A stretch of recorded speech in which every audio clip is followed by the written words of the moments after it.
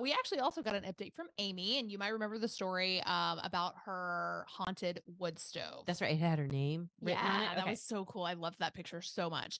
Well, recently, she says, I had a ghost balloon incident in my house. I know. What?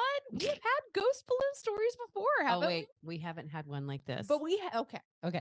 All But you're right. Yeah, We have. but we have, but Not not like like this. this. Okay. Perfect. Love it. I was sitting in my office at my computer when I noticed movement out of the corner of my eye. I went into the living room where, I shit you not, I saw this kind of faded white balloon floating by the ceiling. It had a string hanging from it and everything. It should have given me the Pennywise vibes, but it didn't because it wasn't red.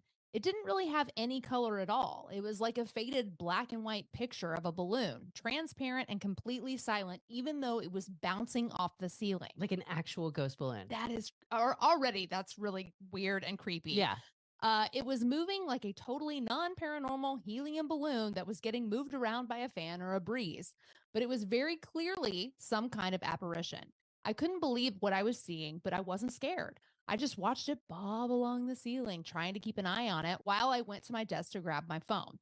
I wanted to take a picture, but before I could, it drifted up the stairs.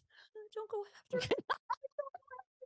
I chased after it, but when I flipped on the stair lights, it had vanished. I had a little chat with the dog since she was the only one home at the time, but she didn't seem to notice or care at all that I was a little freaked out.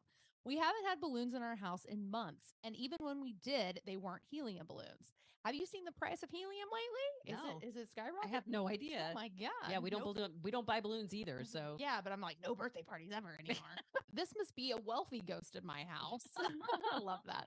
I haven't had any experiences in my house in a while. It was built in 1745, though, so I guess it was time for something ridiculous to happen. You ladies are awesome. Keep laughing and screaming your way to podcast fame, Amy. Oh, thank that's you, sweet. Amy.